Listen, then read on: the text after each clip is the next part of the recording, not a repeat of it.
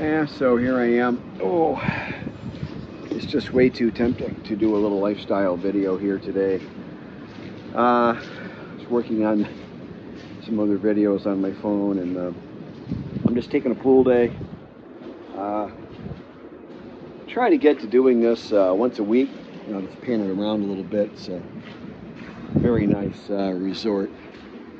I'll put the link in the description, I guess, as they say. It's this is Rusty's Resort in downtown Nansoon, which, of course, Nansoon is one of the satellite cities or suburban cities of Kolat. We're just about exactly a half hour northeast, so way into the Isan cultural region. Yet I'm half hour to Kolat, where they have everything. And Nansoon is no joke of a city on its own. You've got several resorts like this. This is probably, in my opinion, the nicest. They have a fantastic cafe and restaurant, very, very good coffee, extremely good food, nice friendly staff. Nice little place. Recommend. Got some friends coming to see me here soon. I think they're going to stay here, and next year maybe a buddy of mine from the States might come here. I'll recommend this place as well. It's really great. And so here I am, all adapted, and that's the 4 stages of culture shock I wanted to talk about. The first step is the honeymoon phase. You come to something new, and oh, everything is awesome. Oh, isn't that cute? Oh, isn't that nice? And everyone's polite, like the first week in college when you're in line getting your food. Oh, pardon me. Oh, do you need that?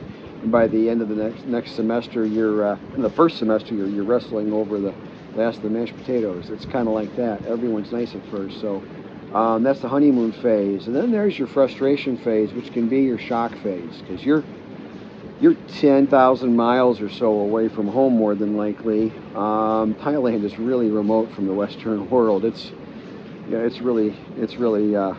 far. It's just about maximally far. I think Japan's closer. So that's true. So you have that, and then you have your adaptation phase. That's 3. And then finally your settled in phase, your adjustment, or whatever you want to officially call it. But it's your 4 phases of culture shock, and I definitely had it. And I had a stressful year. To tell a little bit of my example, this is probably going to be the same for most of my viewers on my channel. I finished my divorce last year. I really thought, I knew it wasn't great, but I thought I was a relatively happy enough married guy to stay married, and I had 2 adult children. I didn't want to break up the band, as it were. And with COVID, I couldn't work out anymore for a while. The gyms were shut down, and I was just barely maintaining my physicality and managing my pain levels myself, with just a very specific, very advanced. I was 1 level below intermediate competition level weightlifting, and I was really doing something. I wasn't just your average guy going to the gym and wearing some athletic wear for a little bit and going home getting a coffee. I was really doing it. And with the COVID, all that shut everything down, and my back became unmanageable. And by the time COVID was kind of the sanctions were being lifted and I could go work out again, I couldn't. And I had slipped past that literal point of no return for me. I talked to a couple surgeons, talked to my chiropractor who hates surgeons, talked to a rehab guy who hates surgeons, got every opinion out there, tried everything I could, and I was screwed. I was done. So I had to have the surgery. I had to have the big no bueno fusion, and it didn't go so hot. Boys and girls, it didn't go so hot. I've got a pinched spinal column or something. It's painful. So I'm done. So I'm here. So within a short period of time, is the moral of the story, I go from thinking everything's okay to being very, very unhealthy, very unhappy, and there's a clock has been put on my life and my mobility. That was the change.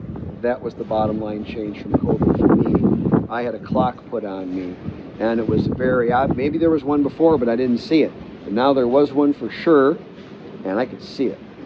And I was painfully aware of it, minute by minute, with that pain.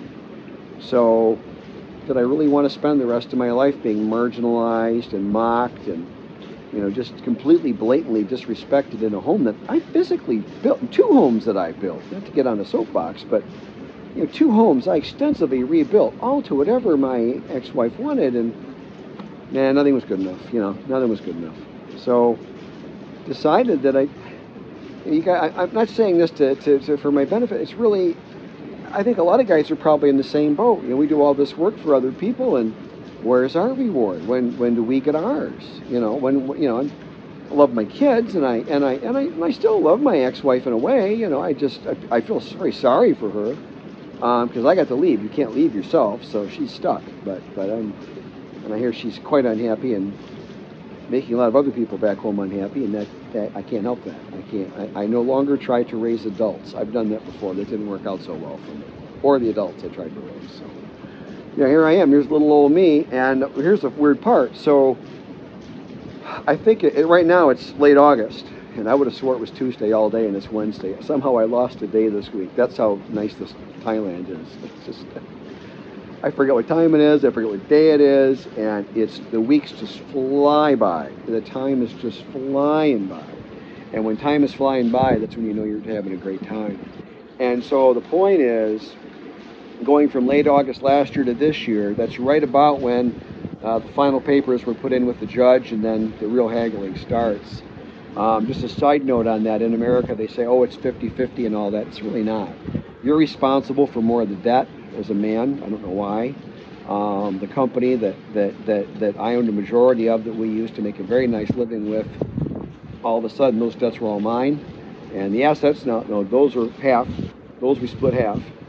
And then the other party can make any unreasonable demands they want and tie you up forever if they want. And if your ex-wife or soon-to-be ex-wife is a professional arguer, more or less, it's like giving coke to an addict. So ultimately, I agreed to a relatively ridiculous settlement, and just to get my freedom. I bought my freedom.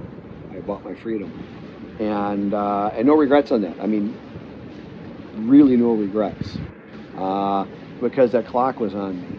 And I didn't want to take it. Would be another year, and fortunately I had a very ethical attorney whom I should probably put his link in, see if he wants me to put his name out there. He was really ethical and extremely low in cost. And the other attorney tried to run up the bill. He gave him the other attorney for the other side gave my guy a little hint. Hey, there's plenty of money in this estate to pay these fees. Let's kind of keep this going. And they sent over some inflammatory documents intended to make me upset, to make me then want to do discovery and go after her and then run the bill up. And my attorney said, I am not even forwarding that to my client. I'm going to sit on it. And that they made a couple runs. My attorney never told me any of this. And eventually they gave up. And then I took the kind of, baloney deal, to keep my language clean here. And I got out, I got my freedom. And by December 15th, I was here. And so the bottom line point being, I was just about a year from filing. It's been just about a year from when I filed to today. And I've been here 7 months. That's a lot of change in a short amount of time. And I was prepared for the culture of an urban culture in Thailand.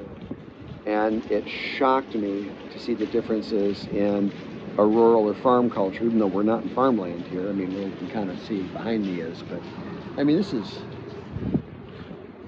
a very nice place, and I'll have to do a tour of Nonsoon. It's right, when I get my camera, I'll drive around Nonsoon and I'll show it. It's a nice city. I think it's pretty in its own way. And so it was shocking for me to go from the urban culture I prepared, the language I'd studied. The language is quite different here. I studied Thai.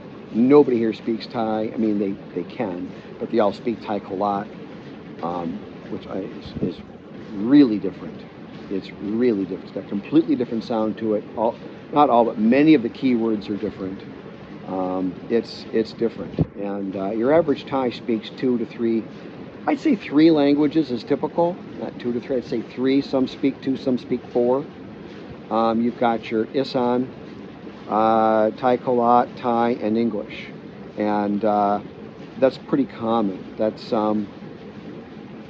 my girlfriend speaks just a little tiny bit of Isan, but doesn't really speak Isan. She can't have a conversation in Isan, but she knows many words.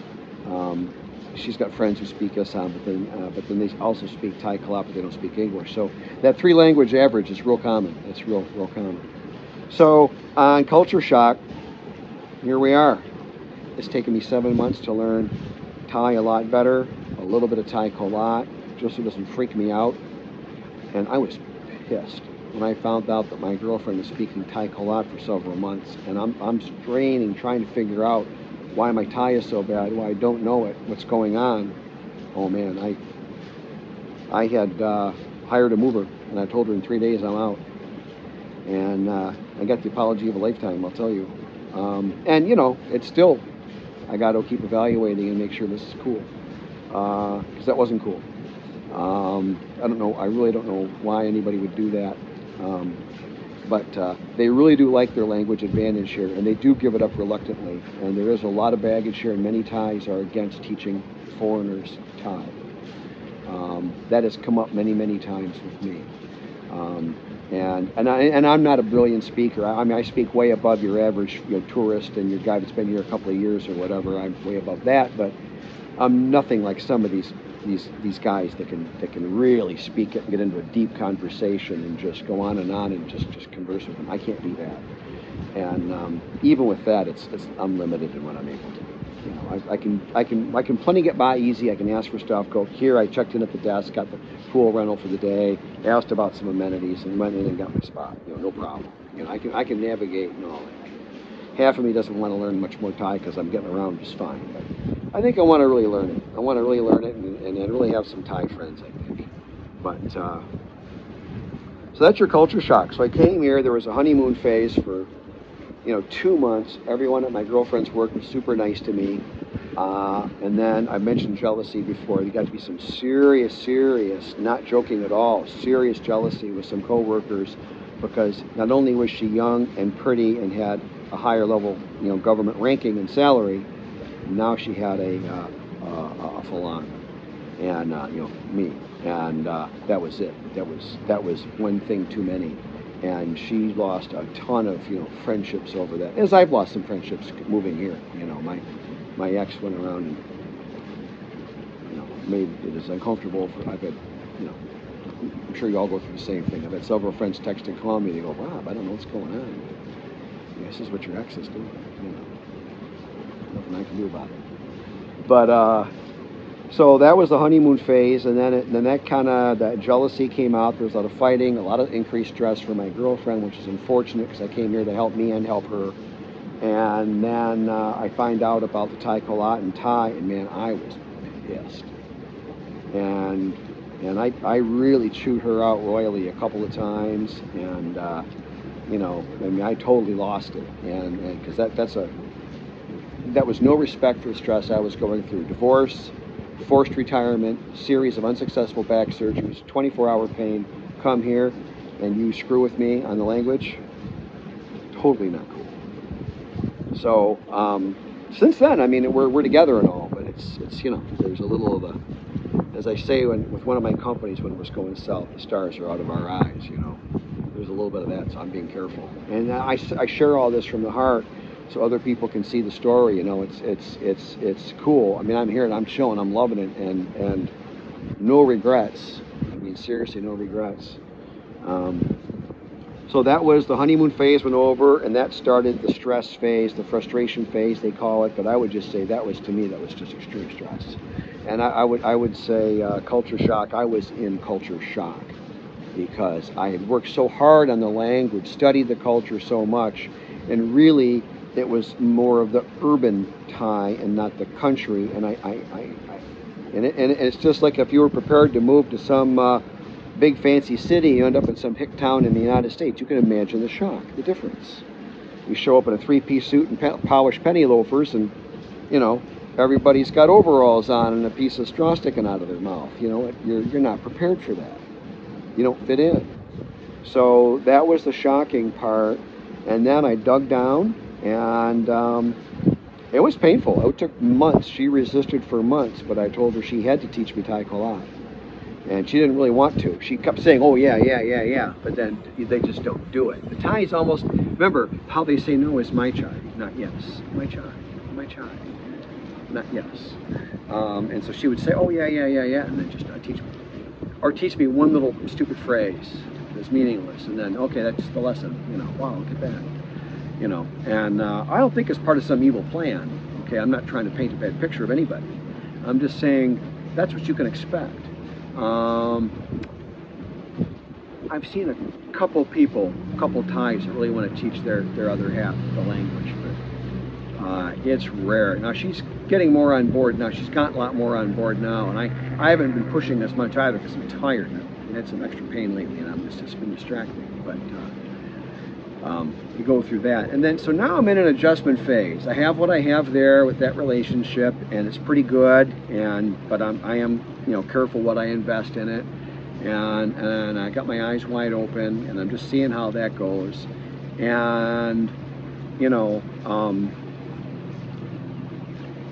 I've made a few friends. I had no friends. When you come here, you have no friends. I've made a handful of friends, some very nice people, some really cool guys.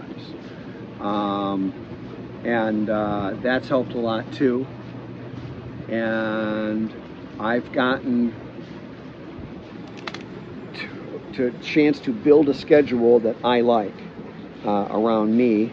And now I'm alone a fair bit of the time. I mean, this is a day. This is just me hanging, by myself here.